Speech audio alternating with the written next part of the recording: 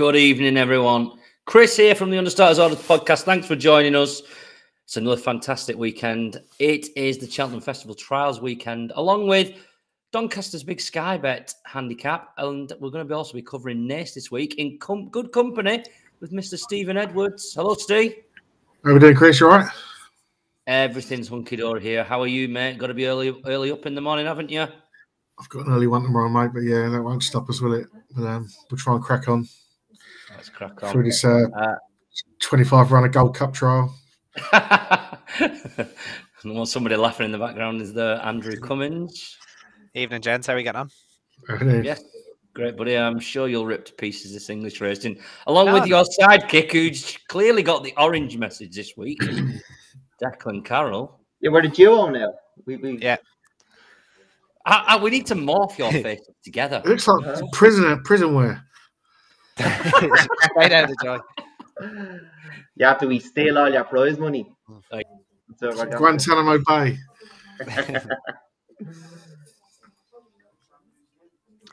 Moving on. Oh, Chris is frozen. That's what happened there. Ah, that's a great start. Free rein now. That's a great Lovely start. smile. We do it all. Yeah. Oh, look, he's panicking now. Look. Me? This is. Yeah, you're. Is he Put using some money in the Steve meter there, boy? Chris. Oh my God. Steve, how you going marching? This is like the equivalent of a free class now. Mr. Telford hasn't shown up. Someone text him. Oh, here he is. No idea what's happened there. He put some money in the meter there, would he? Yeah, I've absolutely no idea. It must be because Twitter's been seeing me off anyway. Right, are we all back? We never left, man. All right, well, I'll leave you guys to it then. Let's kick on this weekend. We're going to start at Cheltenham. We've got 3 races to cover. It's the Cotswold Chase, first of all, which is the 2:30 on Saturday.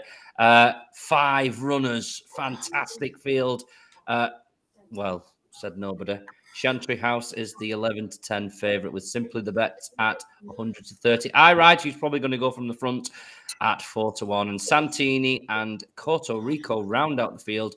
Go on, let's start with you, Andy, so you can just give us a good kicking while we're down.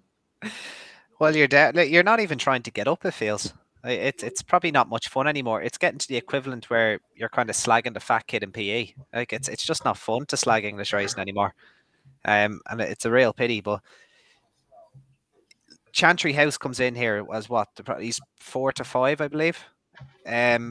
He has 3 handicappers and a pensioner to beat, and it's really disappointing.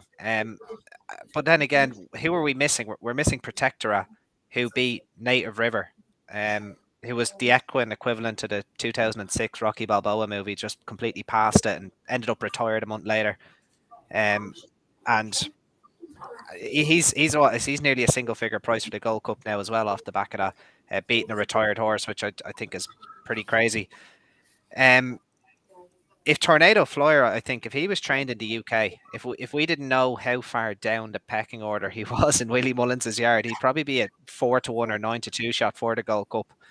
And the reason he isn't is because we know how far down the pecking order he is in Close Sutton.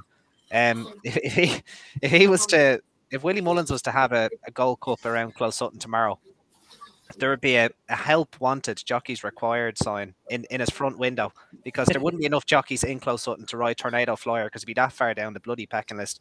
And it's just, and then again, Willie sends him for the laugh at the owner's request for a day out to Kempton to run in the King George, and he goes and wins it. And it just doesn't look great, unfortunately.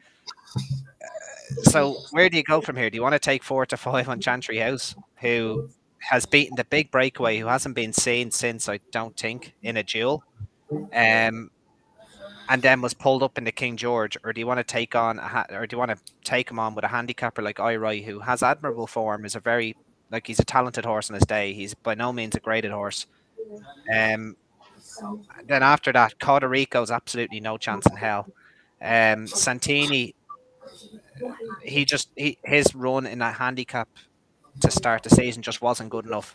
And then Simply the Bet, who again probably just not good enough, pulled up behind Protectorat, couldn't even finish that race in admittedly testing difficult ground.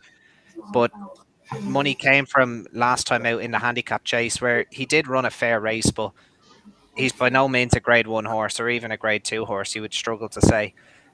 I wouldn't take the 4-5 on Chantry House solely because I don't think he's shown me enough this season in beating the big breakaway in a duel and getting pulled up into King George. And if you even go back on his grade 1 form, the Marsh is definitely a career best.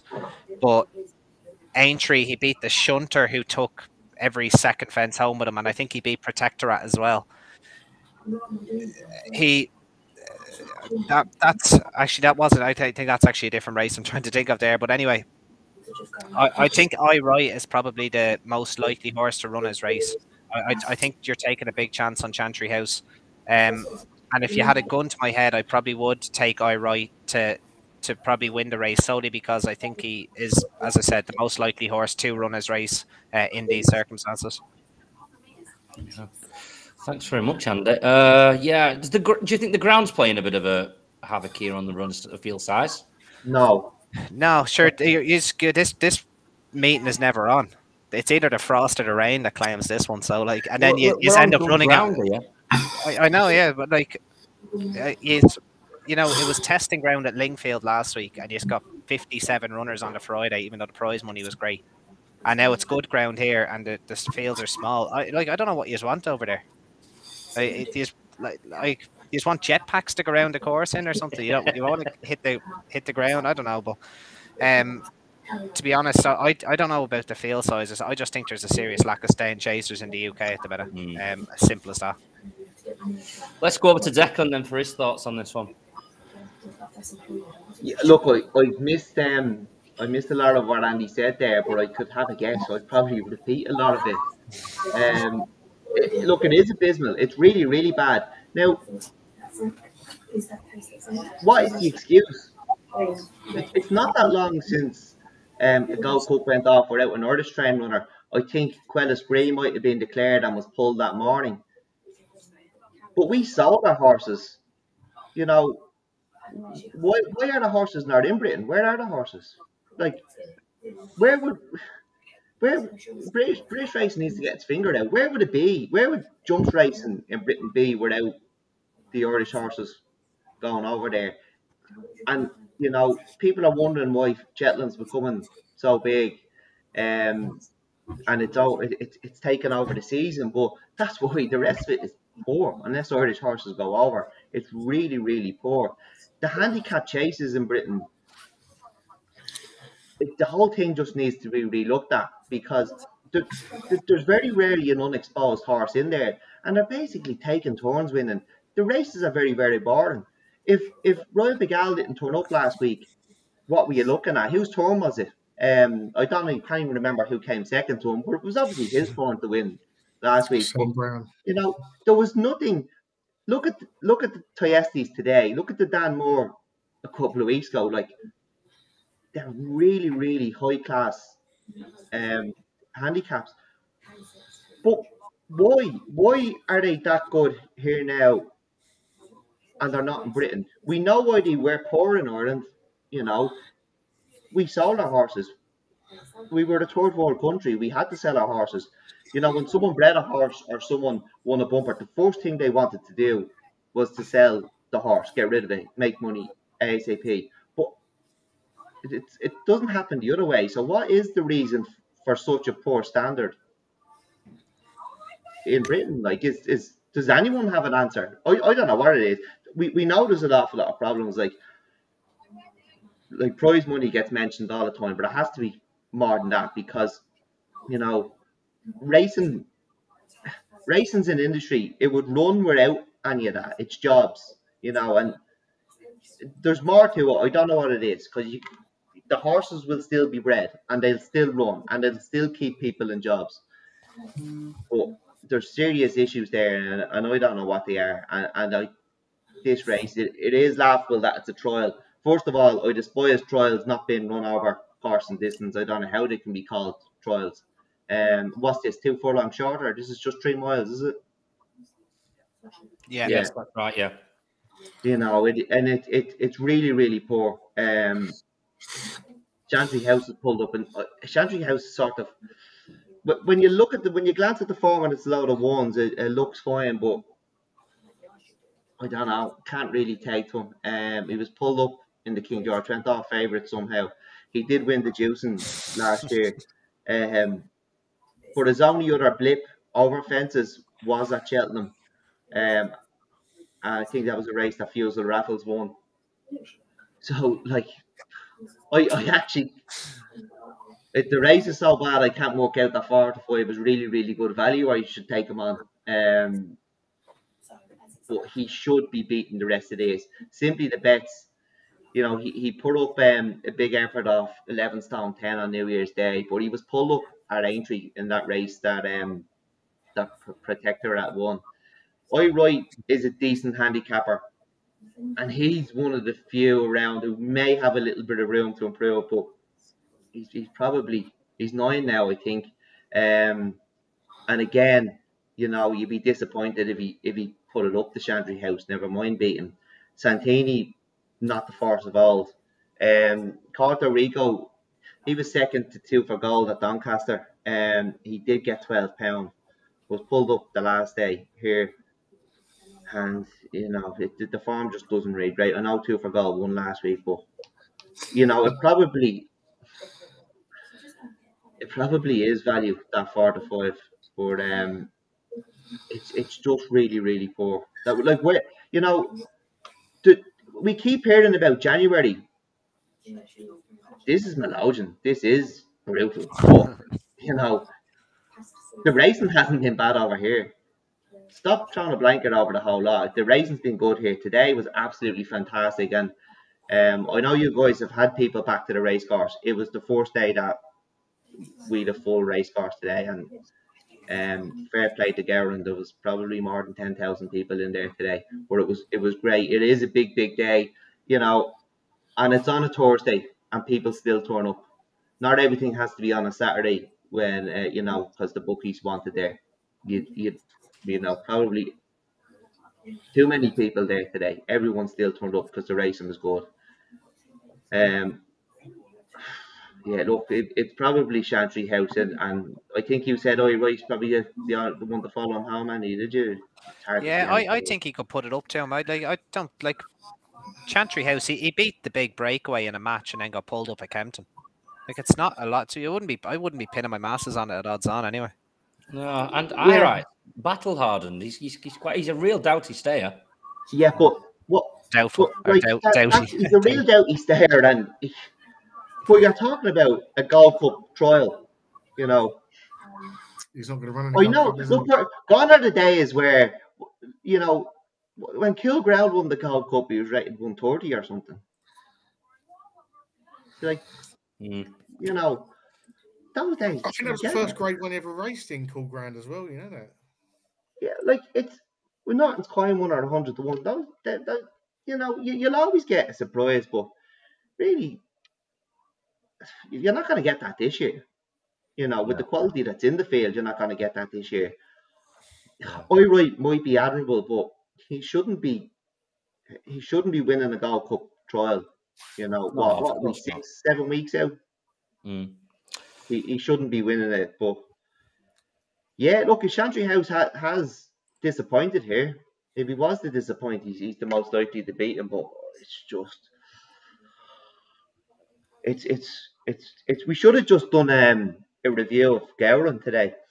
Or we should have just done a preview of Fairy House, because there's probably more exciting races happening there, and this is going to be built up now. What if he does sluice up Chantry House? What happens then? What price is he? He's favourite for the Gold Cup, is he? Yeah. Because of the hype. Like, that's another thing. The racing's poor in Britain at the moment. Stop hyping it up. Just stop hyping it up and fix it. Stop pretending it's great, because if you keep doing that, you won't fix it. Yeah. No. True. Well, let's come to Steve now. You done, Dick? Well, and another thing.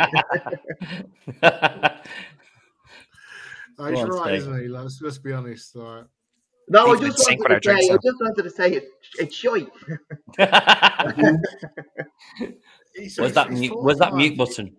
He's 4 or 5, and he probably is a value. If he'd run remotely well in a King George, he'd be freeze on, wouldn't he? I mean, like, he'd be a brave man to take 4 or 5, wouldn't you? Like, opposition wise, what do you have? You got Ira. It was well fancied for an Ultima and was considered well in, yet couldn't beat sort of Vintage Clads and Happy Go Lucky. He deservedly got his head in front last time at Newcastle in like a listed handicap, so he's probably not sort of good enough, is it? Santini, probably unlucky not to win a Gold Cup many moons ago. He's still only 10, but he's just done a downward spiral, isn't he? To me, he's always been better with testing ground. So 10 to 1 a year ago, he probably would be a shade of odds on, wouldn't he, on the back of his Gold Cup run the year before. But Rico, he was 4th in the Paddy Power last year. That's probably his best run. You get 2 runs a year out of him, so he's totally out of his depth here. That leaves simply the bets. His form is very hit and miss as well, but he does leave his best runs for Cheltenham. The trip is a little unknown, but he does sort of finish his race off strongly. And he was second on New Year's down the top weight. He did post the same racing post rating that day as when beating Imperiora in a decent race a couple of years ago. So I'm not sure how many did Nichols take off of Whittington? About 4 or 5, wasn't it? Yeah. I'm not sure if any of them have actually won, but I think this one's run last time was probably the best run of any of them. The fact is that his best runs have been at Cheltenham. It probably would be the value angle for me, but his 130 value against an horse like Cheltenham Trials, it probably isn't. But if he's going to put a guns in mid for a bet, that would probably be the way I would go. You're on mute, Chris. Yeah, Chris having a mare tonight. Yeah, there's something wrong with mine tonight. Do you know what? Like, the handicaps are so bad because horses are making their debut in handicaps. They're not getting an education over fences behind good horses and then going in unexposed into handicaps. They're making their debut in a handicap and getting absolutely whacked out of it. And we said it last week. They get into those 140s and they get dizzy then, and they're way too high. And they're going up way too quickly, and it takes way too long to come down. We're doing it we're doing it wrong over here. We're doing it completely wrong. Send them to Ross. And bad Leroy Brown has a question in there about Ross. Yeah, he did. Is any Ross O'Sullivan horses over this week? Yeah, well, she's the filly that we seen in Aintree C sessions. Now I haven't been talking to Ross, but she's gone over. Ross was actually on the radio a couple of weeks ago, and she has got an entry in the Triumph, but it sounds like the Fred Winter is the plan. Nice. And he thinks she needs to go up another couple of pounds to make sure she gets in. He's not worried about going up, so I'd say she has a chance. They're going to give it a good go. She probably listening to him. She's already beaten White Pepper. He might fancy winning again tomorrow, but these young fillies you just don't know with them. Let's go back to that race then, Declan. Selection for you. Look, do you know what? We got Hoy right, and if Chantry House is not himself, can say it, Andrew. Yeah, you. I right, and then cancel the Gold Cup and run it at Fairy House or Punchestown or something. Yes, to save us the boat fare. No, it's grand. I don't mind the holiday. I'd go.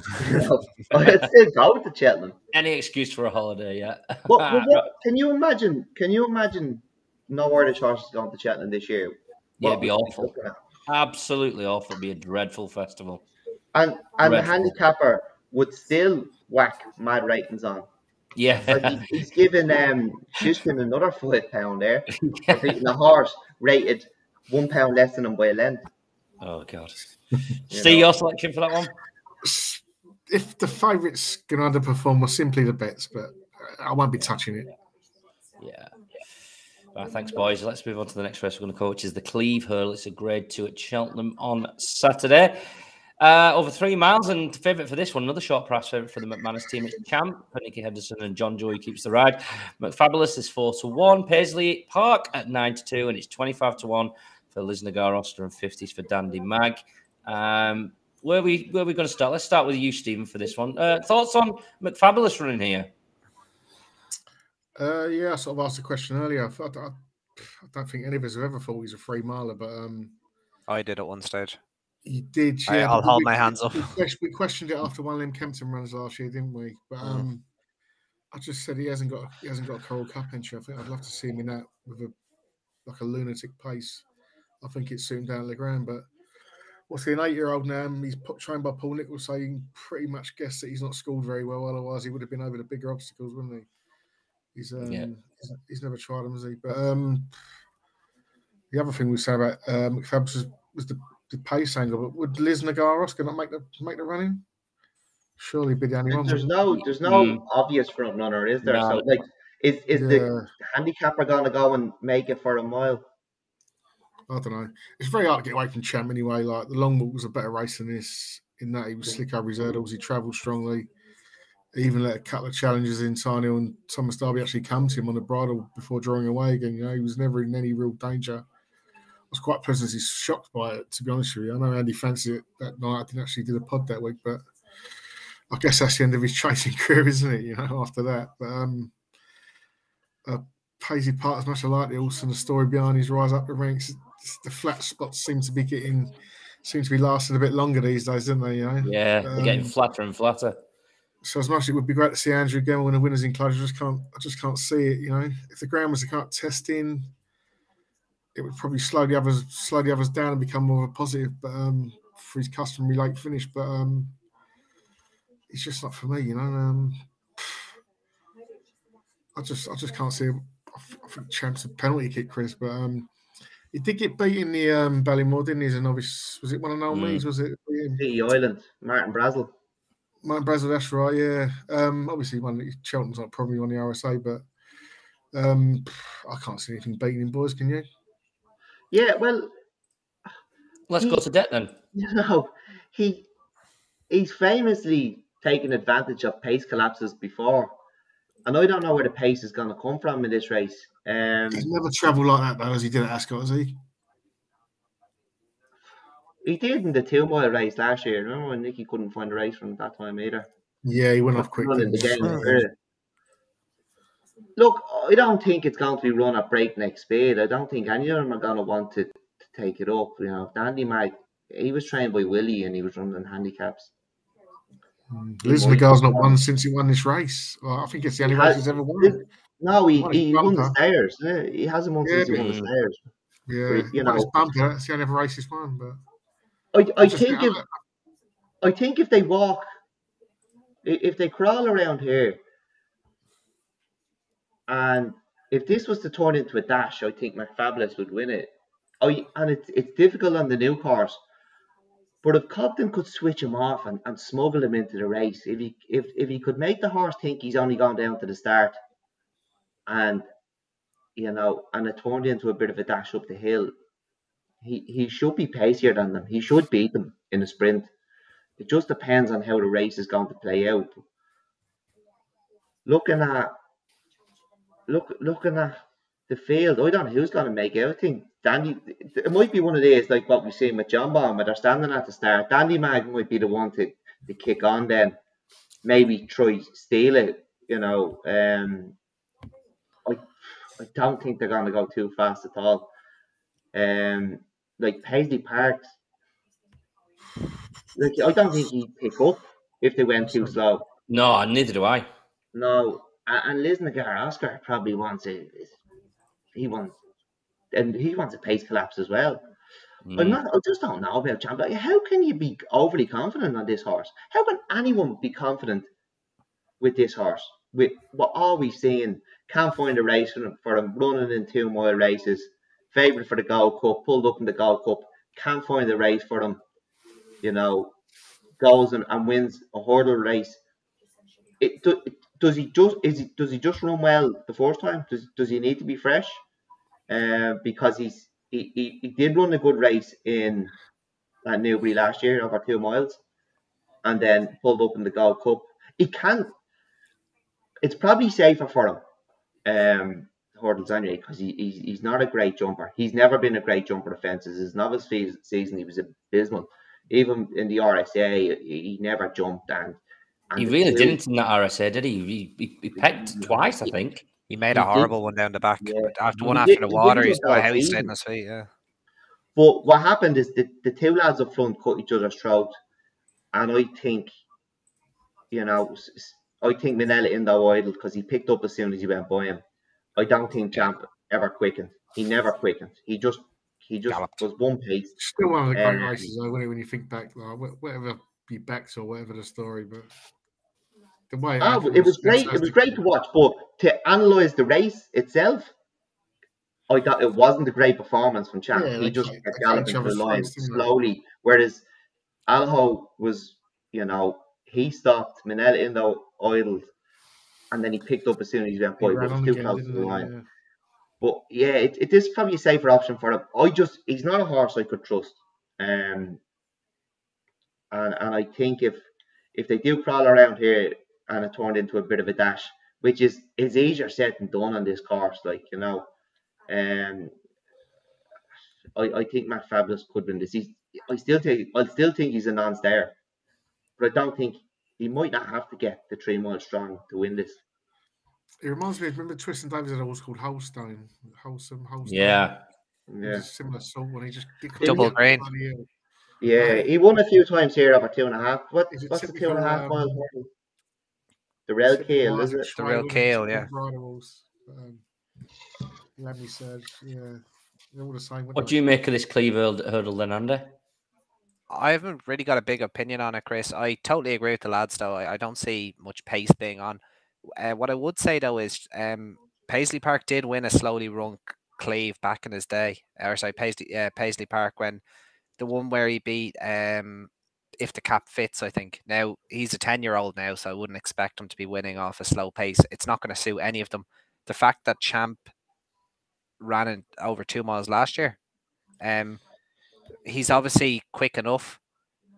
So if they do go slow, I think he'd be able to pick any of these up. Deck made a really, really good point about him being fresh. Actually, that's a really good observation. That definitely could be a thing. He could well be a better horse fresh. Which would be enough to stop me, sticking him in a few accumulators with the 3 o'clock Saturday games or anything like that. But to be honest, Chris, I think he just wins this race. Do I think he should be favoured for a Stayers Hurdle? Absolutely not. He's worth his place in the Stayers Hurdle. He's a better chance of winning the Stayers Hurdle than he does the Gold Cup. So I understand all of that. He definitely should be in the top 3 in the betting in the Stayers Hurdle. His long walk win was quite impressive. For the way he did it, beating Time Hill and Paisley Park, etc. But this is definitely a weaker race. He would have a penalty, obviously, to contend with, or well, he should. He's £6. He has to give a few of them £6. But I'd say he'd be hard to beat here, and that's all I'm really going to say about this race. Thanks for that, Andrew. Well, let's just go through what do we think for this one then. Steve's big fan of Champ, aren't you?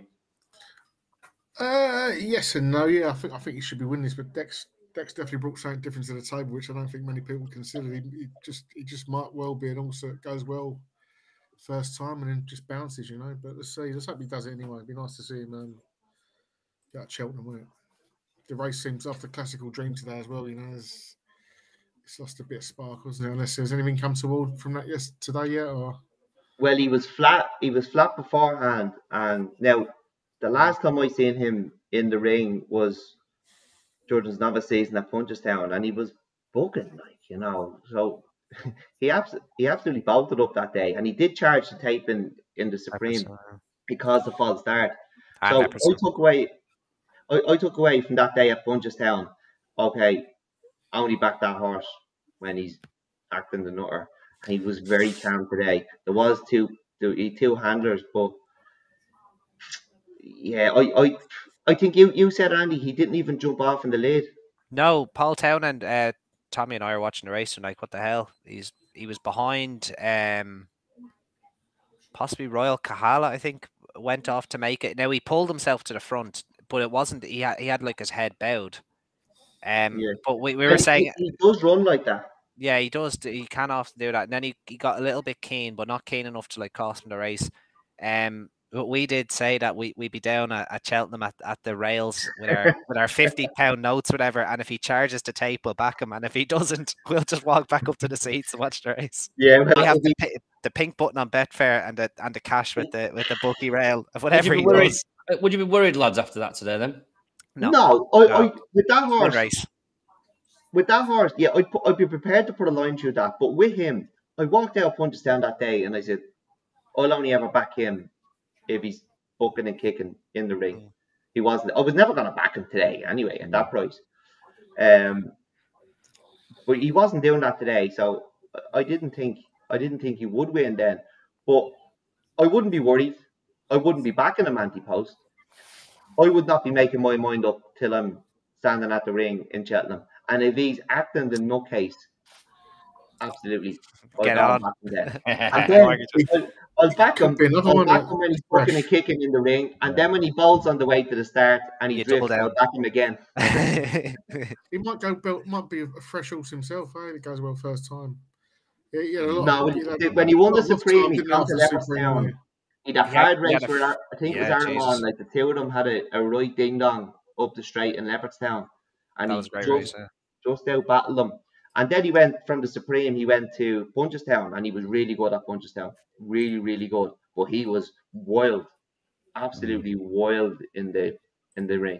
So let's keep an eye out for him at Cheltenham, booking and kicking, and then get them all. Well, if we've time, Chris, because you won't be there, you're in school that day. So if you think about it, we'll text you and go, yeah. Or else just go, he might be quiet as a mouse, maybe like, oh, Chris, he's going mad. He's going mad. Yeah, I'll see the message after 4:30 when you think I always clock off anyway. The phone stays off during Cheltenham week anyway. Right, let's skip on from that Cleeve Hurdle, boys. Let's move on to the Ballymore, the next race that we're going to be covering at Cheltenham. Right, well, it's not too bad of a race. A lot of interesting ones in here. They all come in here having won quite a few races between them. Hillcrest is now the favourite. Well, he's battling now with joint favouritism with Balco Coastal. Hillcrest has been impressive in his last few starts. North Lodge was a winner on debut for Alan King. He's in a different kind, brings in form figures of 5 wins for 5 wins. There for Donald McCain and Brian Hughes. Picana's at 12s as well, and Harper's Brook rounds out the field at 25-1. Balco Coastal is one that we mentioned a couple of times, haven't we, Andrew? I'll come to you first. Didn't you say it was a bit of a head case? I didn't necessarily call him a head case. He really, he actually really impressed me when he won an all-weather bumper at Kempton last year. And the reason he kind of came to my eye originally, he was second in a point-to-point gentleman's game. I was about to say Braveman's game, to gentleman's game, and then Mouse Morris suddenly decided he thought he was a stayer after winning a 2-mile Cork maiden hurdle by half the track. So he won a Kempton bumper really easily. Ran okay without being remarkable in the Aintree bumper, and he's won 2 races so far this season in pretty fair fashion. The mark of 130 is not excessive. It's probably fair. The likelihood is he'd be able to progress off this mark. And with the kind of strength and depth that Nicky Henderson does have in the novice hurdle ranks with your Constitution Hill, John Bond, Walking on Air, and I think I'm missing one more. There's possibly one more. It could be this lad. His mark of 130 is very attractive, and he would be my idea if they could, find a good claimer. He'd be my idea of a proper horse for the Martin Pipe, especially going up in trip. This particular race might blow that out of the water, because if he does win this, he's probably running into Ballymore.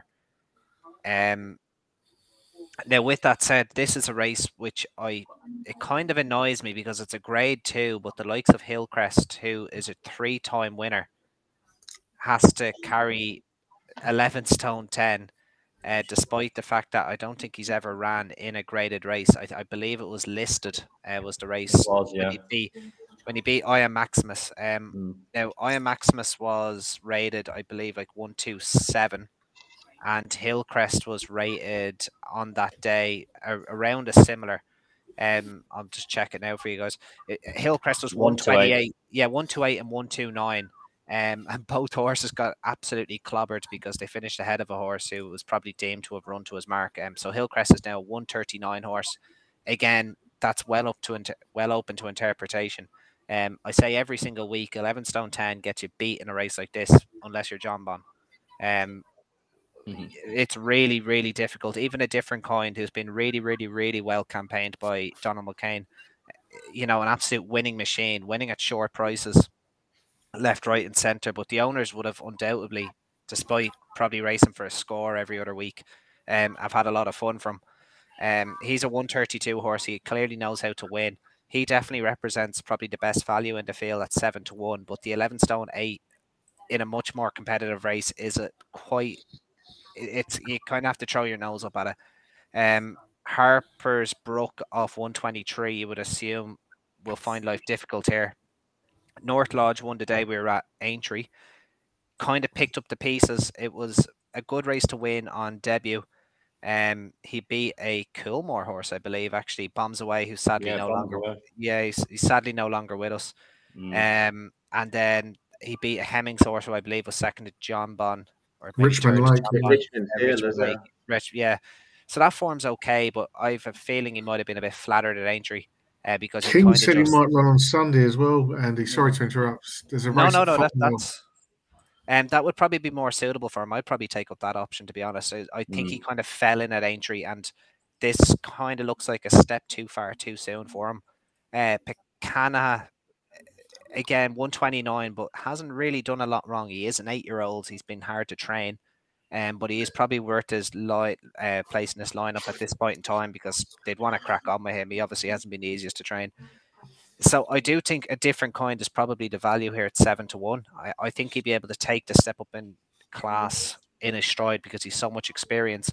But Balco Coastal is easily the one I'm most interested in, and part of me kind of just wants him to run well, because I'd love to see him in a Martin Pipe. Just bring him along gradually, especially with Nicky Henderson having so much strength and depth in the novice hurdle division.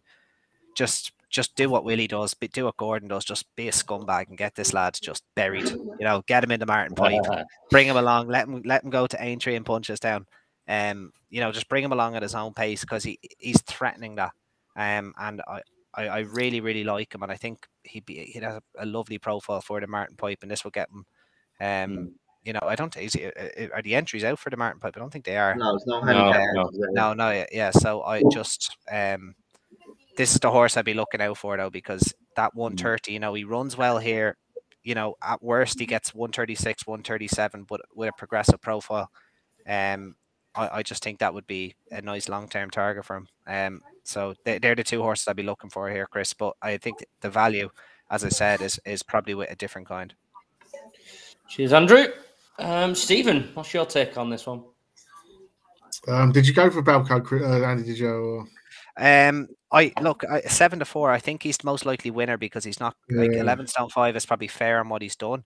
But I'd probably you were kind of making a case for each way there, Andy, though, wouldn't you? Just run well. Yeah, just no, because it's 7-4, but I want him to run well. I want to back him Martin Pipe. I don't want to back him each way. Don't blow the mark. Just just run. So back him each way. Run nice, yeah, exactly. Dead heater, though, each way. Yeah, like a different kind is the winning machine, and he's like, so just let him win, and maybe just, you know, staying on third, and we'll get the Martin Pipe off 135, 136, and we'll have a day.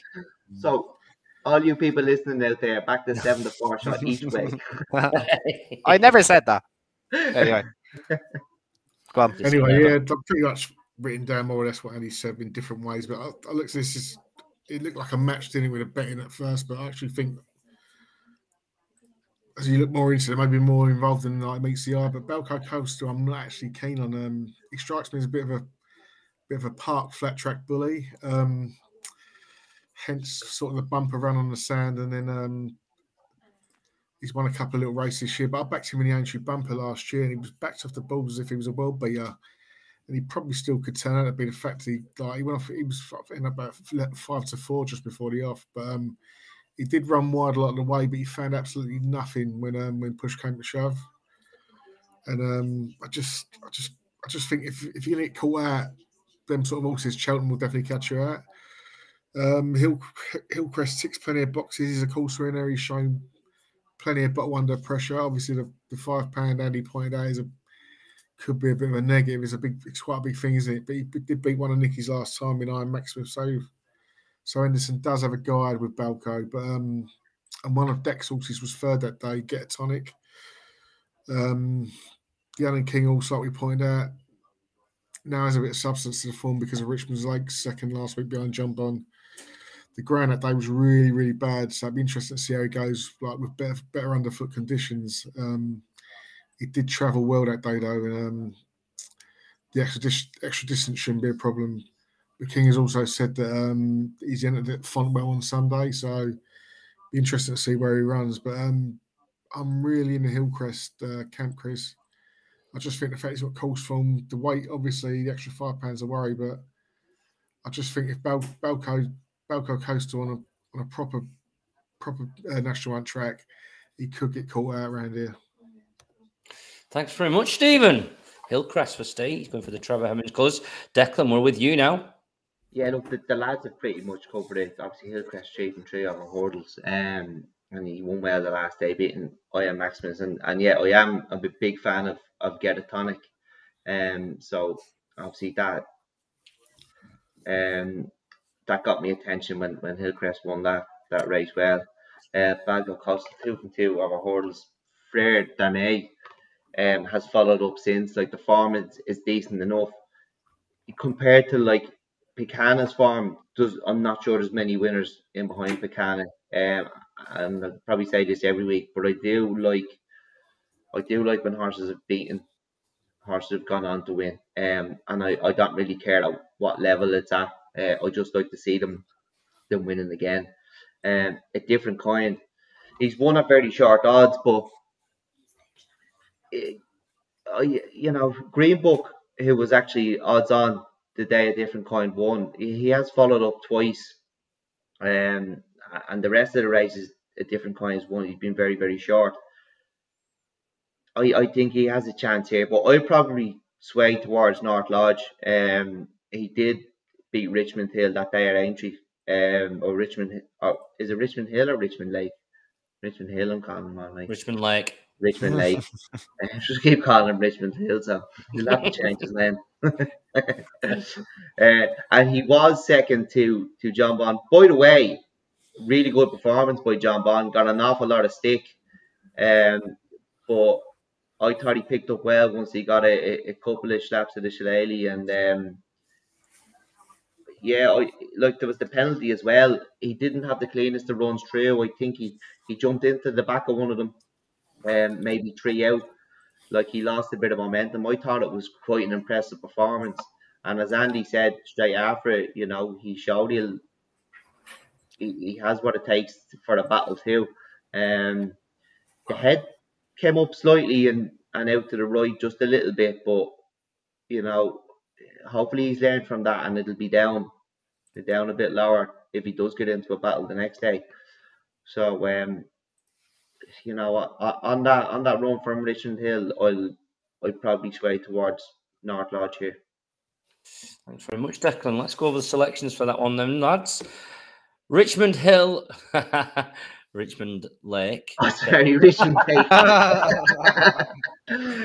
So Declan, forever be Richmond Hill on this podcast now. Make sure he jumps the fence, Richmond Lake. Oh yeah, he's a big boy. He's a big lad, yeah. Stephen, yours? Hillcrest, boringly, mate. Hillcrest, boringly. Only because I think North Lodge will go Sunday. That's the only reason I think. I do agree with Deck. I think North Lodge has got a big chance, but I don't think he'll run. Andrew? I think the value is with a different kind, but we want to see Balco Coastal running a sneaky one for the Martin Pipe. Yeah, 100%. A little one. Right, well, just a little mention of the competition that we've got running at the minute. We're going to announce the winner after this next race at Doncaster, which is the Skybet Handicap Chase. So if you've tuned in just for that, thanks for tuning in. Hang on, Chris. You mentioned Gentleman's Game, Andy. Was that in this race or the last? Yeah, Balco Coastal was second to him in a point-to-point. Well, the race was on today. I got a fit of laughter in the stand, and I just kept thinking of you calling him Cape Brave Gentleman's Game. Cape Brave Man Gentleman's Game. And, did you see the did you see the photograph I took of Gentleman's Game today? He was looking He well, was in fairness. looking at me like, get me out of this movie. This fella's running me over hurdles again. Get me over a fence. Get me out of here. He thinks I'm a stayer. I won a court made by 30 lengths over 2 miles. He thinks I'm a staying hurdler. I just want. I'm an Arkin horse. Get me in the Arkin. Get me out of this movie, bud, will you? Oh. He doesn't half have a laugh, Declan, on this. Right. Oh, I know he's on the old laughing. Oh, wow. Right. Yeah, competition's coming up after this next race, guys. So keep your ears pinned back for that. Yeah. Richie Reggie's having a good laugh at you there anyway. But it was mad though. He won a Cork maiden hurdle over 2 miles by quite literally a furlong. Like, you're counting again. I'm going to look it up now. Still probably get that abacus out and count. And then he went straight into the solicitor's novice hurdle over 2 miles 6. Like, he was third or fourth, and he ran a big race. He ran second. He was second to Glarda Manil. He ran a blinder, but like he wasn't slow. He clearly wasn't slow. Anyway. Onto the it's one of the. This is probably one of the bigger races of Doncaster this year. I know it's only a listed handicap chase, but it does first centrepiece of the Doncaster jump season. It's fair price as well. Yeah, it's the listed handicap chase here. It's the Skybet Chase. It's attracted a decent field. A lot of handicappers there. Fusel Raffles. One that tell us who you fancy, Chris. Tell us who I fancy. Tell us who you fancy. Go on. Cap de Nord. You've been on this all week, one. Yeah, I had a play on it last week, 9-1, Cap de Nord. He's now into 6s, around 5s. There's no like real like form lines and things. I just think he's last year he finished third in this. He ran a great race. I just thought the ground, definitely the last time was against him, and last year in this went a little bit against him. I think the good ground this year is going to be a little bit better for him. He's off £10 lighter. His handicap mark is £10 less than he was last year, and he's coming in here carrying 10 stone. There's the simple reasons of looking like the horse looks very well handicapped and he could win a race like this. That is my only reasoning surrounding this. I feel like he is one of those horses who tends to come better this side of Christmas in his runs. So that's the only reason really for Cap de Nord, but he's obviously you can see my reasoning surrounding it. It's because he's been dropped £10 in the handicap, and he is now, he's racing on ground that I think he'll do better on. So he's my selection anyway. That's the only reasons. But let's go on to your selections then. Declan, have you got on for this? Did you not hear me slating British handicaps earlier? Yeah, so let's move on from Declan then. Tell us more. Tell us more. I landed on the Paul Nicholls cap course. He's rated 139. He won off 131 at Newbury. I think there's still room for improvement. He's obviously been fragile or something. He's been off a couple of times. It's only a sixth start over fences, so I think there could be still some room. He hasn't got into those dizzy 140s, not just yet. So that might be. The problem is he could just finish this and end up in the 140s. That's the problem with the handicapper over there. But there might be room for one more win because a lot of them do be, quite exposed. A lot of them have been around and running their races, so I think there could be one more win in him before he has to start coming back down to the 130s. Yeah. What was the race called that he won last time? Was it the Peter O'Sullivan? Yeah, it was, wasn't it? It's probably named after the bookmaker. It was probably like throw all your chips on red something. No, it was the Peter O'Sullivan Memorial anyway. Throw all your chips on red. They give you a free spin. Give us your money. Thanks very much. You know, You here's can- two flies climbing the wall. Who's Novices, going to win? beginners. You Who's literally going have to a field day just like saying different random names of races like that for our racing over here in the UK. It's ridiculous. Give us all your money.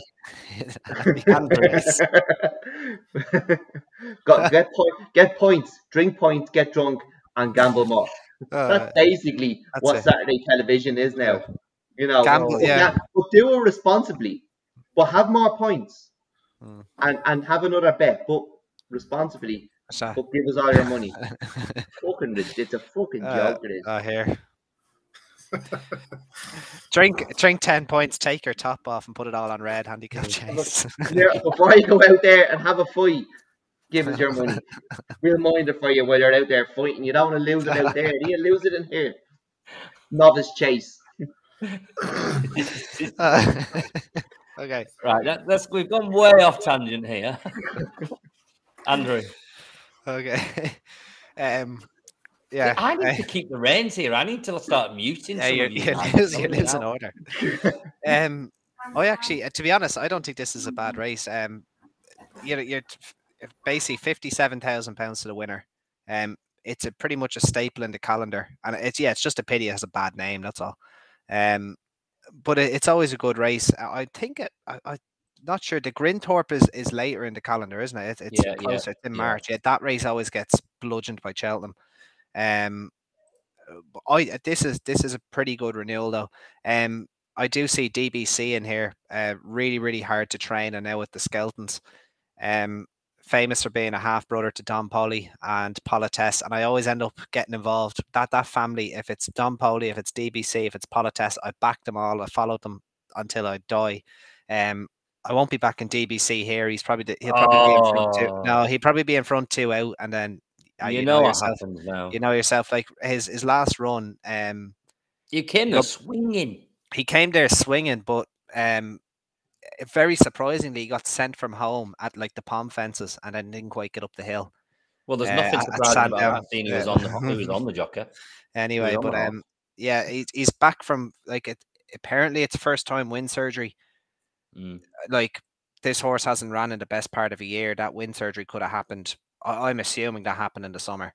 The one I'm with is actually down the bottom of the weight. It's just over your one, Chris. Hurricane Harvey. Again, I tipped this horse this time last year. Well, not quite this time last year, but he did. He beat Melanford in the Novice Chase over the course and distance.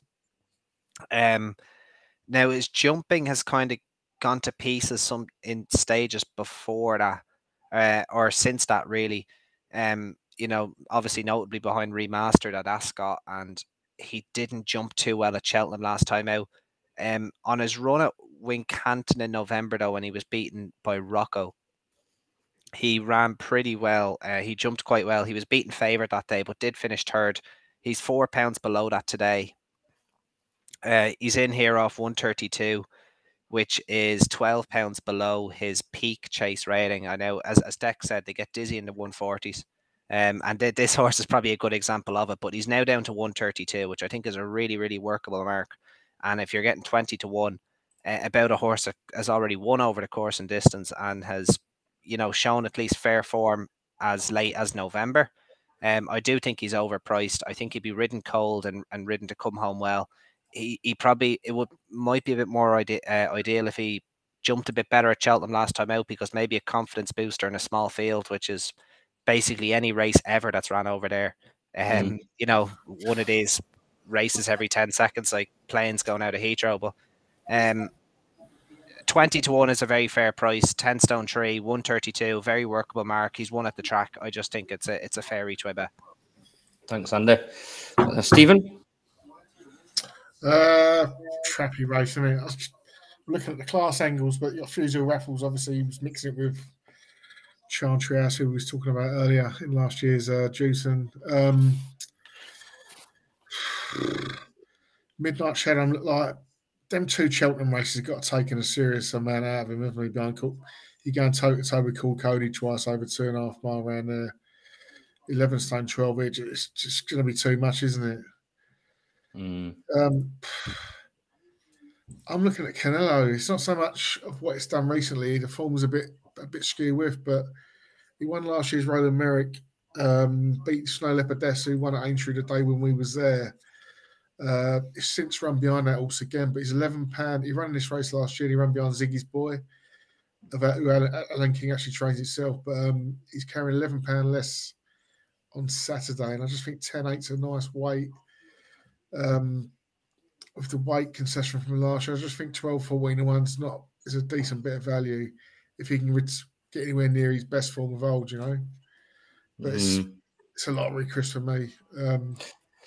Yeah, he falls under the same camp as Cap de Nord, really, because Cap de Nord was third, just in front of Canelo. Yeah, I even looked at Storm Control. Like, got a £10 claim on it. He was carrying less than 10 stone. It wouldn't surprise me if something like that went and won this, you know. Yeah. So it's Canelo for Stephen. It's Cap de Nord for myself. Andrew, your selection? Hurricane Harvey. Okay, have it. And Declan? It was Cap Course. Cap Course for Declan. Right, we're coming over to the Irish side of the sea now. We're going over to Naas on Sunday. Let's see who's commenting here. Oh, no, it's another bot. I've tried to kick all these bots. I'm doing my head in now. Right, we're going to Naas now. It is the we're going to go to the Limestone Lad first. I have got that right, haven't I, lads? Limestone Lad first. Yeah, you give away these tickets I want there before we get stuck into the main race. The tickets. Oh dear. Thank God. All hands up in the air to Andy and Declan, who've provided these tickets for the podcast to give away this to you. So a big thumbs up to you guys. Thanks for everybody who's entered the competition. It's a good laugh. Great to share some memories as well of some great horses down the line. But one that really took it for us is a horse that practically nearly died at Cheltenham in 2018. And that was Edwulf winning the Gold Cup in 2018. And that was mentioned by Sarah Breen. So if Sarah Breen's watching tonight, you need to get in touch with us at the podcast, Sarah. And then 2 tickets are yours for Saturday at the Dublin Racing Festival. So, yeah, congratulations, Sarah. And if you're not watching, why Sarah. Yeah, that's one that really got it. Do you remember that race, that Edwulf race, Deck? Yeah. Oh, yeah. I think it was Derek O'Connor, red cap. Yeah, I think it was just coming in from the day before. Because he was crossing the line. Typically. Oh. Right, well done, Sarah. Anyway, so yeah, get in touch with us, and you will get those tickets over to you. You can meet Andy and Declan as well. I think they're going, aren't you, boys? Yeah, you can get the point. I have a photograph taken with them. No, I'm messing. We'd be delighted to have a point with anyone who's around. That's it. Wouldn't throw a nose at that. No, the thing about going to the race course is you meet good people who are happy to be there, who want to be there. You know, that they're there for the horse, and you just get to have great chats. You know, meet people every week. I don't know their names, but I'm hoping somebody calls these people some week so I learn their name. But it's nice. You just go and meet the same faces again and again, and you know, good chats about racing. Turlo's put Thorn Old Beer Mat in for the runners-up, lads. Does he think we're made of money? That means we're sending out about 50 different letters to 50 different people, costing about over 150 quid. Does he think we're made of money? You only said I think he deserves it. I think he deserves them for being cheeky. Yeah, get some to Turlock. You only sent me 3. What was it meant to do with 3? What are you meant to do with 3? 4 of us drinking here that night. Me table's riddled. Give over. All right. Yeah, cheeky boys. Right, next one. I am wrong. It's not the Limestone Lad next. It's the Beginner's Novice Chase at Naas at 1:10 on Sunday. Beginner's Novice Chase. Yeah, the Beginner's Novice Chase. I am wrong. Sorry, boys. Yeah, we are littered here with some decent entries. Giggins down have 3 of them with Fury Road, Farkir Deleuze, and Farouk Dylan. Sorry, 4 with Run Wild Fred as well. Willie Mullins is in there with Stratum, and Statler is in there. Even Vanilla is in there for Gavin Cromwell. What do we fancy here, boys? I'll come over to the Irish guys first, so let's go to you, Deck, first.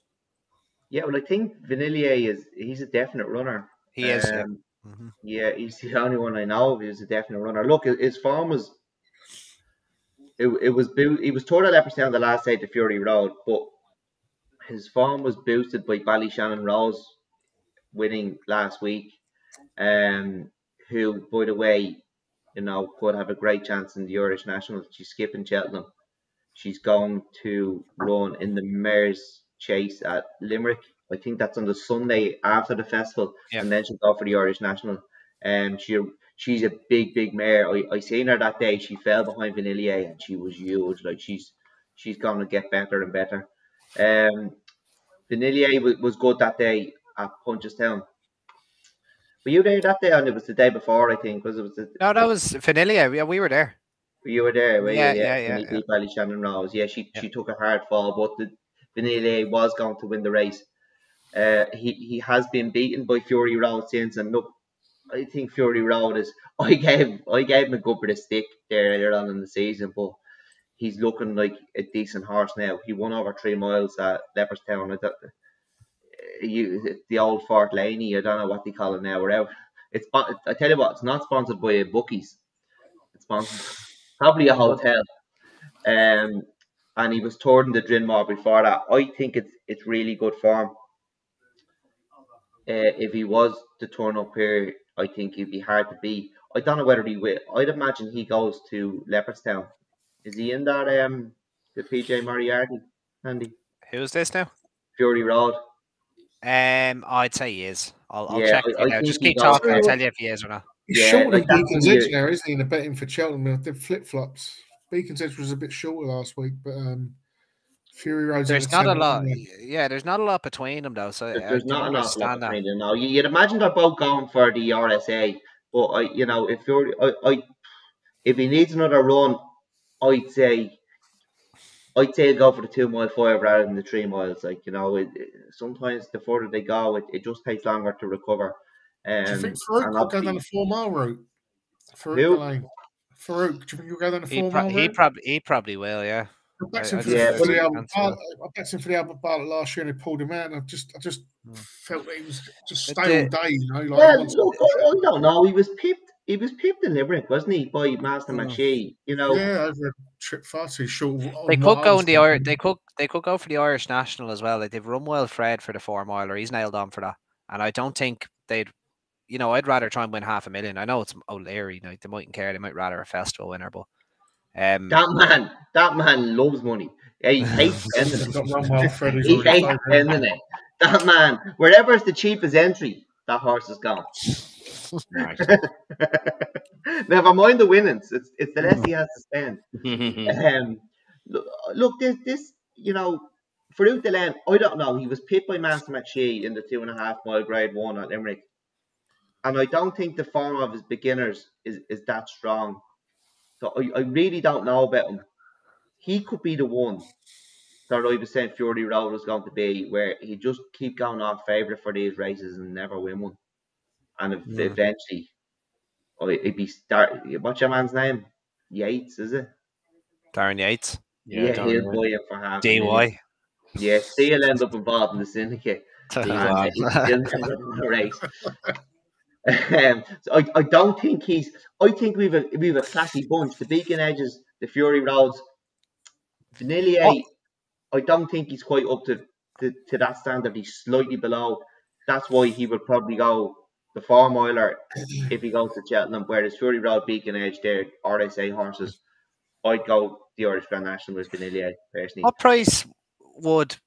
Sorry to cut across you there, Dak. If you put Vanillier or who else we got in here? Vanillier, Beacon Edge, Farouk Delane. If you threw them in the Cotswold Chase, just for argument's sake, where would they probably win by half the track, but they would not be favourite. They wouldn't be favourite now. I think Beacon Edge interesting. is laugh at Chantry House. If he was on a going day, he can be like he had you can see his mind is trickling. It's nearly there. He's nearly at the stage. It's like I can go home here. Right? Beacon I'm Edge, getting my dinner. Yeah, you could. He was a senior hurdler. He didn't go from novice hurdles, but he's a classy animal. I think he is. Yeah, he's a classy animal. I hope he doesn't figure it out. He still gets the big fingers for dinner, whether he wins or loses. Fish finger sandwiches. And Benton, very, very impressive on Chase debut. I was taken with that. Yeah. You know, the guy was out with the abacus again, like using the little horse on the screen just to go across, counting 1, 2, 21 lengths. He could take some stopping here if he turns up. He could take some stopping wherever he goes.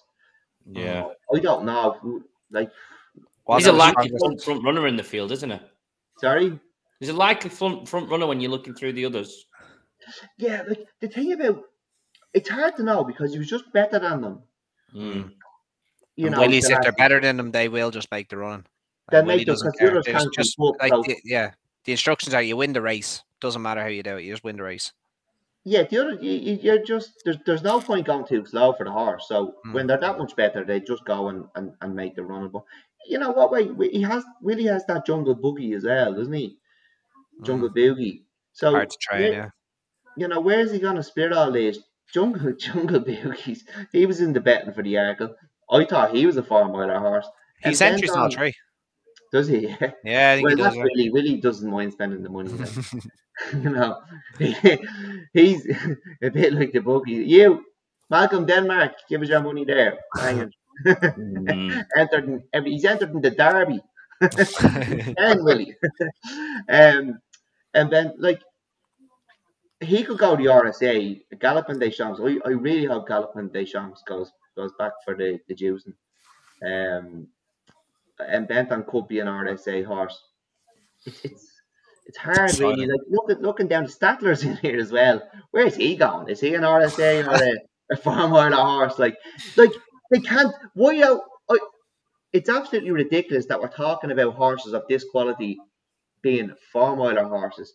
That is off the wall that we're talking about. That it's a grade 2 over 4 fucking miles for amateur jockeys. Like horses of this class should not. They should never be thinking. Like that's like a pensioners. That's like the fella who got kept back in school. He's a bit dumb, like, you know. Run him and that. They're all the horses. We should never. It's absolutely ridiculous. And this is the Cheltenham hype thing. And here we go. If you lads sort out you're racing over there, this might not happen because we've so many horses. Like we're just fucking spreading them around there. It's ridiculous that you're talking about horses this quality, that we're going, is he going to the RSA or the 4-miler? None of them should ever be thinking about the 4-miler. Hey. You're thinking about the 4-miler going to Grand National, Irish National. Yeah, forget who wants to win a grade 2 over 4 miles for amateur jockeys? It's absolutely off the wall. Farmers. That should be farmers' horses. That should be some fella who found something down the back of the barn, turned out to be a bit of a thoroughbred, and he's like, oh, do you know what? I'll run him away. You know, I'm going to run him at Boston Bob won a 4-miler, did he? Was it Boston Bob? It was a Wiley horse that won it. Was it Boston Bob? No. Back in Focus, was it? Back in Focus, yeah. He ran down to Fino Bay. Well, the Fino Bay idled in front. She dropped the whip or something. Was it Nina or someone? No, Nina, yeah. He picked up as soon as he went by. She idled. Reeling in the ears. It was like Tofino Bay. Davy dropped the whip. Boston Bob fell in the RSA in the next race. No, Boston Bob fell in the RSA. Lord Windermere won it. But Davy rode Tofino Bay in the Tri-Town and he dropped the whip. So he used his hand and he slapped the horse on the arse with his hand. Imagine doing that on ITV. Oh, ban for life. Anyway, look, there's Max Flamingo's in here. He's going to win a big handicap over the spring. Jot that down now for a little reminder. Put him into your tracker. Max Flamingo has a big one in him. He's in my tracker already. Yeah, good horse. He has one in him. Definitely, he's going the right way about it. I think he ran the grade 1 the last day. He just finished him down the field. The way Willie does it with his the way he's done it with Frank at the Port. Actually, he was very unlucky today. Everglow's in here now. He was the one who was beaten by Benton. Look, I don't know. I suppose Fury Road sets the standard. Vanillier is definitely going to turn up. It's very, very intriguing. We don't know who's going to turn up. And we don't know how good some of them are. But yeah, look, Fury Road sets the standard, you'd have to say, on what he's achieved. On a form, he should beat the rest of them, but we just don't know, you know, how good is Statler, how good is Benton. But I think Fury Road has the beatings of Vanillier. Fury Road. Thanks very much, Doug. Andy? There's one, like Declan just mentioned him over briefly, and I really fancy him because he's going to be a scandalous price here. He's going to be double figure price, and it is Max Flamingo. He only has a. Not this weekend, Andy. I think he's a really good chance. No, I think he's a really good chance this weekend. Because if you go back and watch that Grade 1, he was with the leaders up until the second last, and he just faded quite late on. He was running an absolute blinder. Now they've given him a mark of 142, and I'd say connections are just salivating. Probably about I'm assuming the Irish Grand National. That's the race you'd probably have to run him in. But getting beaten 2 lengths by Gabanaco, running Lieutenant Command close, well beaten by Fury Road in the end, but he was right there 2 out. And his rider couldn't claim in that race, could he? No, Paddy O'Hanlon couldn't. £7 claimer riding him as well. I just think he could be better than people think. He was Vanillier only beat him a quarter of a length last time out.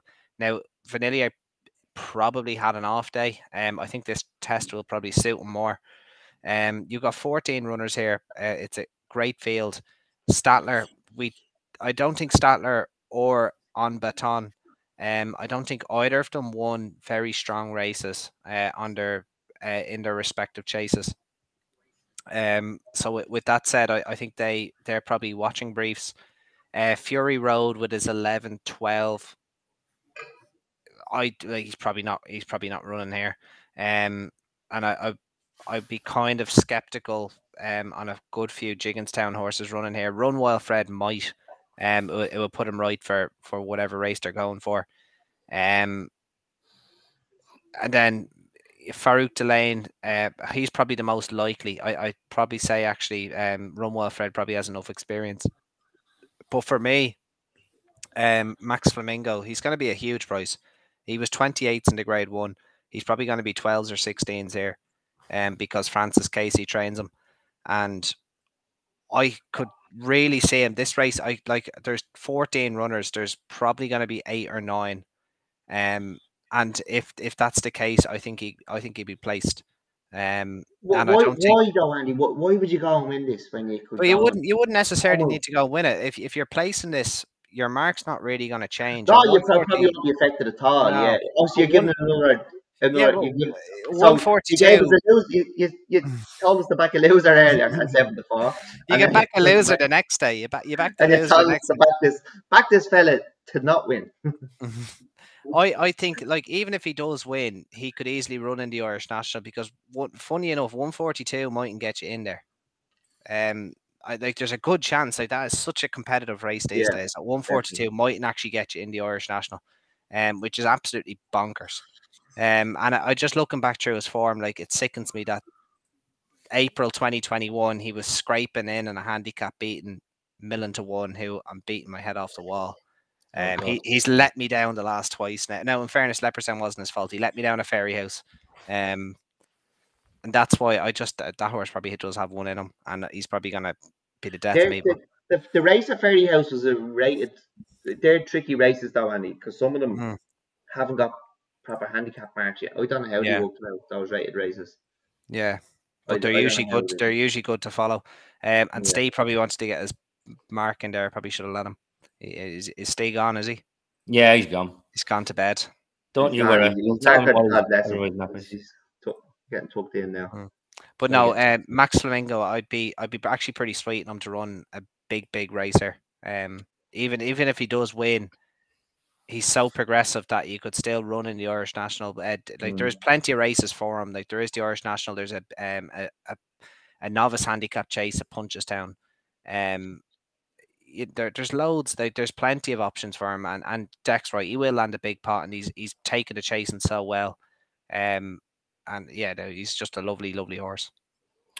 The thing about that novice handicap at Punchestown, Andy, is Willie has something in there. Yeah. What are you bumping into exactly?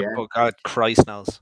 What has Willie just, one of his who just hasn't got it together turns up there? You're talking about the one that's steering for Lounge one. Yeah, and Real Steel. Real Steel. Yeah, sick. He's not well, that Willie Mullins fella. He's not well. He's been stopping. He's been using Bryony Frost because nobody in Britain would suspect Chi to stop Franco de Park and then he tries to pull it off in a Thyestes. We definitely can't say that. Oh, can't Can say you not that. say that? Declan, No, lad. no. I'll be up in front of the BHA next week, will Yeah, yeah. You'll be getting £10 on you. Right, selections then. Max Flamingo for Andrew. Declan, was it Vanillier for yourself? No, I don't really know. I'm excited Waiting to on see him Dex. bent on, but I think like from on what we know, Fury Road has the best form. Yeah. We probably don't know enough about the likes of him bent on Statler, but Fury Road has the beatings of Vanillier, who we know is definitely turning up. And yeah, look, I'm not encouraging anyone to have a bet this far out. We see what turns up, No. but on form, you'd have to say Fury Road has shown us the most. Yeah. Thanks very much, Deck. Final race we're going to cover tonight is the Limestone Lad, the Grade 3 at Naas on Sunday. It's the 210. Some nice horses in here, in particular, one that we're really looking forward to seeing. You know which one it is, boys. It's Ferdia.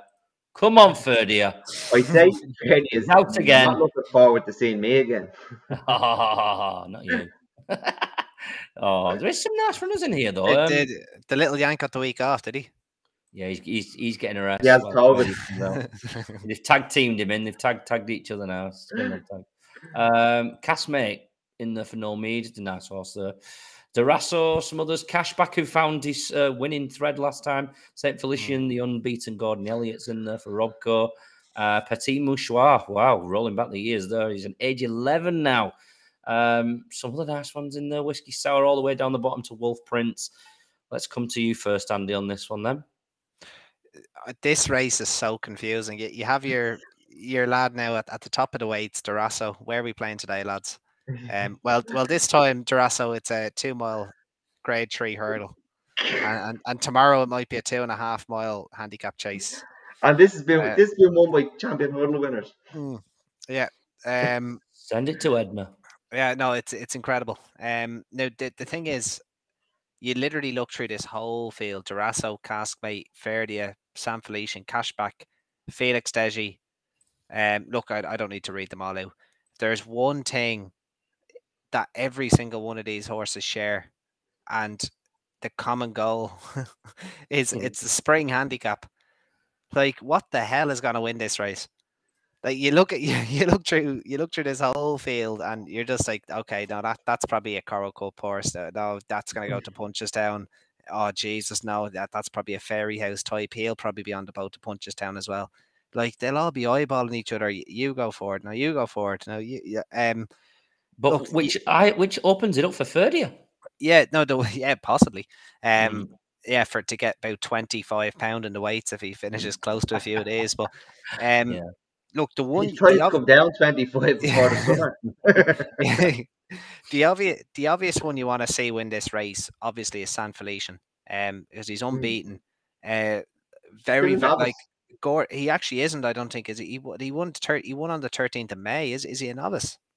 No, was that a hurdle race in France he won? Was it? It was, yeah. It was a hurdle race in France. Yeah, I'm not like that was 2021. I'm not sure if he's a novice. He's not in any of the novice betting, and he's in an open race here. The Limestone Lad's an open race. Like, surely it wouldn't be. I don't think he's a novice anymore now. Yeah, it's. Was it a hurdle race he won, or was it an AQPS? No, it was a conditions race, full-blown hurdle race that he won. Obviously, being very difficult to campaign as a result of that. He's the one you'd want to see win, because he clearly, without a shadow of a doubt, has the most upside in this whole field. Felix Deji's going to do as usual, probably go off in front and then pull himself up after 2 hurdles. Petit Mouchoir is probably being trained for the county hurdle again. He ran a blinder in that last year. Whiskey Sour is the same. Wolf Prince is the same. Caskmate's probably the same. And then the few of them, like, if you're getting into the 130s, you're probably not good enough. The one that I'd probably be tentatively going with, and it kind of depends on his price, is Cashback. He kind of got unfair rep for winning last time out, because that race was known as the 570,000 purchase classic getaway getting beaten. It was way too keen, and it was very testing ground. But what basically just happened was Caskmate just outstayed him. and settled better and jumped better and travelled better, and the experience kind of caught him out. He's a 156 rated chaser when he stays on his feet, which has been shown time and time again. Like, he's a very, very talented chaser until he fell 3 times in a row. What was he rated over? What's he rated over hurdles? He never actually got a hurdle. He's never officially had a hurdles mark. I would assume mid 140s, I'd say, is probably what he's ran to. And he is like a 10-year-old now. There's chances for him, like if he runs to the mid 140s here and they're not training him for a spring handicap, he's probably going to be hard to beat here, I'd imagine. Like, he could go off in front. He could probably get a very, very, very soft lead, because, as I said, a lot of these are going to have spring targets. Now, with that said, winning this race mightn't get you mullered in the handicap because they're all of similar ability. I would assume, even though he has a penalty, Gerasso was probably going to be favourite with his mark of 150. San Felician, with his unexposed profile, probably be in there as well, second or third in, and then you're going to have Cashback, and he's probably going to be the value of the race because he is lightly raced over hurdles. He's getting his confidence back. I think his form of beating Classic Getaway is fair form. It's hard to kind of critique it, but the likelihood is it's probably at bare minimum fair form. And if he's in a winning groove again and he's able to replicate to an extent his ability over fences, get to within maybe, I don't know, 8 pounds of that, that would put him right there for this particular race, and he'd be my selection here. There's a huge confidence boost the last time, that one, for the horse. Declan, you? Who did you say? Cashback, Andy? Yeah. Yeah, look, it is a funny race. I'm not sure it's always like this. Like, Esport LM won this on the way to winning the champion. beat Wicklow Brave, I think. Wicklow Brave. I was closing on him, but you know, I just wonder what sort of a performance Saint Felician could put up here. Now that race he won, I'm not sure the form was too strong. The one he won in Ireland in November. No. But look, we don't know. He could be anything. It would be great to see him winning, and you know, look, if he was mine and he won really well, he would be. He's not. Do you say he's no entries for Cheltenham, is he? No. Not at the minute. No. No, you wouldn't want to be going there really with a horse that inexperienced, you know. You'd be going to Fairly House or Punches Down. Yeah, look, the Rasso. Sorry, tell a lie. He does have an entry in the Champion Hurdle. Oh. You wouldn't be. And the Irish Champion Hurdle. Well, he won't run in that if he's running here. Unless he scoots in hard held. Or he takes it. Or he takes the racing well. You know, if he's an entry in the Irish Champion Hurdle and he won this race well, ed up that night, ed up the next morning, and was bouncing all week, it'd be hard not to run him. You know, if he got home from Naas on Sunday and put the fish finger straight into the toaster, you know, you'd be thinking about running, wouldn't you? You know, if he had up the cornflakes the next morning. I mean, that race at Goran, you've mentioned it, Dick. He might not have been the best race, and he won with the head in the chest, though, didn't he? He looked very hard to gauge those races. They really are hard to gauge. When Slip of the Tongue ran all right behind Tihupo and Quilixios. In from the Cold was third, wasn't he? Like, you know, I like In from the Cold. I think I might have tipped him up for some flat handicap or something. Dundalk handicap on a Friday night. I tipped him up for some group races on the flat. I think he ran behind Broom a couple of times on the flat. Like, you know. He's ran and he was a good flat horse. So he was no mug. Yeah, but I just don't know. But it's hard to tell. When they win well and the form doesn't work out great, it's a bit of a mess with your head a little bit because you don't know what way to gauge it. Petit Mouchoir couldn't put anyone off like that. he's as honest as the day is long. What would you do with him? Because he's still sort of thriving, isn't he? Like County Hurdle again, yeah. He'd be top weight though, won't he? He was second or third in it last year. Top weight. Ran a blinder, yeah. Yeah. Look, Castmate is a horse I really, really like. Had his problems. Novices got him back. He was second in a Royal Bond. He was second to Zanahiyr at Down Royal. He gave him, I think he got £5 from Zanahiyr. And I just think, I think he made a mistake at the second and I sort of gave him too much to do then. I don't think he ran as badly as the winning distance said. And Zanahiyr has been second to Sharjah twice, and he was only beaten, a neck the last day with Sharjah getting all his conditions, getting Leopardstown, getting good ground. I think Castmate's a really likeable horse, and I'd love to see him win a race like this. And I think he's more than capable of winning a race like this. Like he got.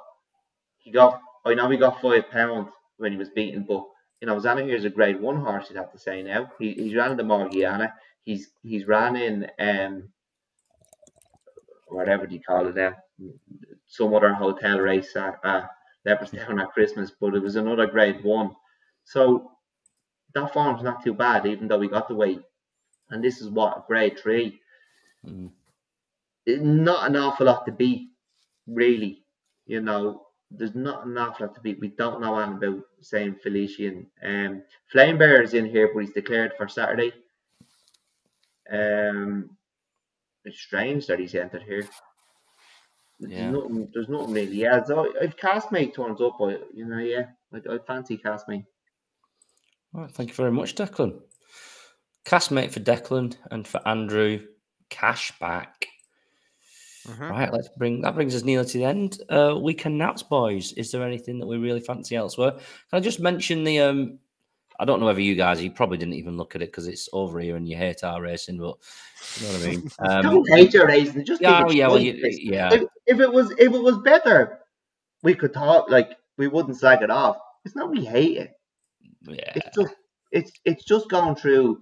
It's going through the doldrums. It's going through the motions at the minute. And while there's ups and downs, there was reasons when we had no chasers here. We sold our chasers. They came out of a point-to-point field. They were bought from the point-to-point field by British owners. Yeah, but there's no excuse like that at the moment. And I've seen Tommy's comment there. He hit the nail on the head earlier. And that's sort of touching on what I was saying. It being an industry more than a sport. Yeah, and maybe I do mean it more. Maybe that applies to Ireland more than it does in Britain, because Britain seem to think they rely on the bookmakers more. Over here, Irish racing was back almost immediately after. It was everything closed down and Tourist raced the week after COVID started, because it's an industry. It wasn't relying on anything else. It's jobs. It's jobs in this country, and I suppose that does go back to even the selling of horses. And that brings me back to why there was an excuse for if we were to have. Well, I think the year I was born, there was a blank year at Cheltenham for Ireland. In '89, Galmoy was the only winner. The Galmoy Hurdle was on today, but there was reasons for that. We were the third world country here in the '80s. Like, we were poor, we had to sell. We sold the horses, but there's no reason. There's no reason for it in Britain. No. There's no logical reason like that. It runs a bit deeper, and somebody needs to get in there and sort it out. Anyway, do you want to hear my tips? yeah, of course we do. I just wanted to touch on the bumper at Cheltenham. It's the Alan Swinbank Mears bumper. I think it's a cracking bumper affair this year, and I'm really interested in the Milton Harris horse, which is called Mullenbeg. He ran a really cracking race first time out. After coming from the point-to-point yards at Ludlow, he absolutely won with his head and chest. I was really impressed. Milton's having a great year this year. I think I read somewhere that he's had like 38 winners or 39 winners And over the past like 5 seasons, he's had a total of 68. So this year he's really stepped up. He's purchasing this year has been second to none. So Milton Harris, fair play to you. Where you're finding these horses from, keep doing it because he's had a great year. So I hope he can get another one in Mullenbeg on in that Alan Swinbank Mers bumper at Cheltenham on Saturday. Very impressed at Ludlow. He'd be worth 10 to 1. 10 to 1 she is.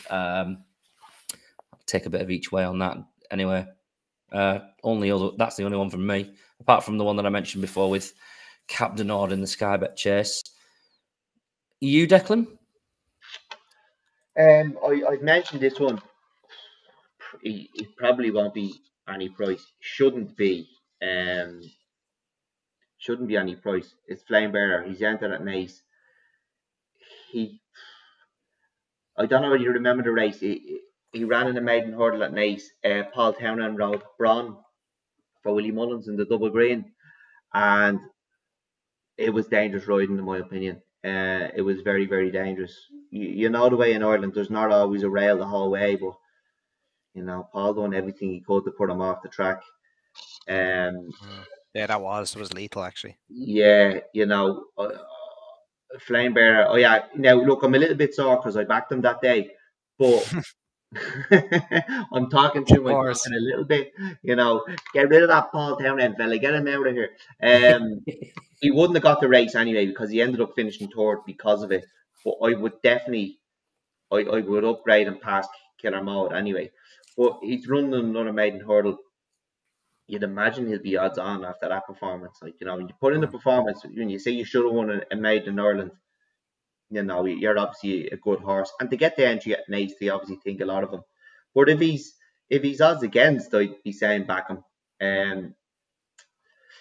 Fairyhouse, that's Fairyhouse 250. Fairyhouse 105. I was busy today, but I was looking at this horse, Where's Frankie? He did win over hurdles off 89, and he's turning up here off 89. I need to have another look at it. I rushed this a little bit. But I've been doing all right with this lately, Andy. Right. I've been doing a good bit of homework here. But Where's Frankie? I'll put it up. I'll send you, Chris, to put up on the Twitter after I have a look at it. And I did send one to Andy earlier. Rhinestone could be very interesting. He got a mark over hurdles. Now, it was after running he might run an Albert Bartlett or something and got quite a high hurdle mark. But he's a chase mark now. He ran this season. He's obviously very difficult to train. He is a Monju. He could be a total nutcase. But he could. You just don't know. He's wearing green and yellow anyway with a white cap. So I don't know. It could be some plot job. He's very interesting. Again, I need to look a little bit harder at him and probably watch the market. But I actually didn't even write that down. Do you have the time of that one, Andy? Well done, Deck. You said it was 105, did you? No. He's in the other one. That's Sunday, right? He's in the 105. No, there's 2 handicap chases. Look, there's 2 horses I've put up before here. Utoxter 113 Drainer. I think he has lots of ability. He's another horse who's been on for a long time, but he came back and he was second. But I don't think he ran much of a race the last day. Huntington 12.25. I put him up last week to run at Marco Racing, but was cancelled. He's all gave me stick because he got backed, and by the time I was calling it out, he was odds on, but it's Captain Broomfield. I haven't even looked at prices. I don't know what prices they are, but look, I think that horse. Oh my gosh! I will come back to you on the handicap chase. It's 12:30 at Fairyhouse's Rhinestone deck. Rhinestone. I'd let the market guide you on that one. Now, don't everyone go out and start backing it and we start shortening. Carol's Cottage, yeah. Let other people do that, and then I'd follow the market on that one. But yeah, Where's Frankie could be interesting. Cheers, Deck. Yeah, 5 to 6, Captain Broomfield. So, Deck, hang your head in shame. You're turning into Stephen you every week. Who, Captain Broomfield? You need to shop 5 to around. 6. You get even money. Where can I find that even money? Don't mention Find it for me. All right, don't back him then. Don't back a loser if you want. Oh, hey, I'll have a go, mate. I'll have a go. Andy, yourself? Deck, what's that? It's another each way Mongolian on the weekend, is it? Venezuela. 50 selections later. No, it's one selection and one selection only. Yeah, it's 155 at Cheltenham. It's actually also a Milton Harris horse. Chris. Hang on. This is the one that's going. Oh, Milton's so hot right now. Yeah, I might enter a competition with this one. We'll see. Oh, you go for Andy. But yeah, no, Jackamar is the horse I'm with here. 133, a horse that's really been thriving this year. He was a little bit unlucky not to get his head in front a little bit sooner. But he eventually did get his head in front, beating Mr. Coffee at Kempton on Boxing Day in the UK. It was Stevens' day here. He did not jump too well, though. He travelled strongly, but didn't jump well, and as a result, only got £3 for that effort. The form hasn't really been tested, bar the fourth placed horse, Danny Kirwan, winning in facile fashion at Wincanton earlier this week. Could you say that's a form boost? Probably not. Danny Kirwan was 4-6 and kind of did what a 4-6 shot should do. He had the run of the race, just jumped very much in his comfort zone, jumped fence to fence really, really well. As an isolated incident, it was an impressive run by Danny Kirwan, but like at the, you're taking it at face value. Could you be backing Jackamar off the back of that? Probably not. The reason I'm backing Jackamar is I think the track will suit him way better than Kempton. He showed very much a game attitude to hold off Mr. Coffee, who looked like he was travelling better than him in the home straight. And if he had jumped a couple of fences better, particularly early on, he probably would have won a little bit further. And then you're talking about a 6, 7, 8, 9 pounds instead of his £3. So I think it's a 7-year-old just going the right way. And a 12-1 in admittedly a more competitive race, I think it just represents a bit of each way value. So he'd be the only horse I'm backing this week. I'm basically keeping the powder dry for the Dublin Racing Festival. But I do think Jackamar is a horse on the up. This race is along with the novice handicap chase, they do point towards the festival. Funnily enough, like Steve was mentioning, Simply the Bet's beating, I think, Imperial Alcazar. And a few other, I think Hunt Ball might have won on this meeting and then went on to win at the festival, even though he won like 50 races that year. But it is a meeting that can yield handicap results. And with the ground being a little bit better than it usually is, the handicaps probably will be worth watching. Yeah. Give it a peach of a ride last time by Danny, wasn't it? Yeah. Jackamar. Thank you very much. Lauren's saying, go on, Andy, do the competition. I think you got a great chat. Seen looking at the personality that's entered this week. Jesus Christ, some personalities on that. Don't be mean. What is it? Will you squeeze it into 60 seconds, Andy? Yeah, he's going to have to. You definitely wouldn't. Yeah, that's the reason we're an hour and a half every bloody week. You give it out. Unless it was Hookham or famous name, yeah. Oh my God. Yeah. Right. Thanks very much, boys. Yeah, well done to Sarah Breen, who won the competition for the 2 tickets. Thanks everyone who's joined us tonight. Thanks for all the comments. Thanks for everybody joining in. Another great podcast for us, and I hope we all have a great weekend. Whatever you're up to. Anyone going racing this weekend? Probably go Sunday. I'm in work Saturday, so try to get the Naas on Sunday. If I'm not hungover, I might go to Naas. We'll see. Yeah, well, yeah. I'll give you a shout. Give us a shout. Let me down then again last minute. He was on his way back from Wexford. Yeah.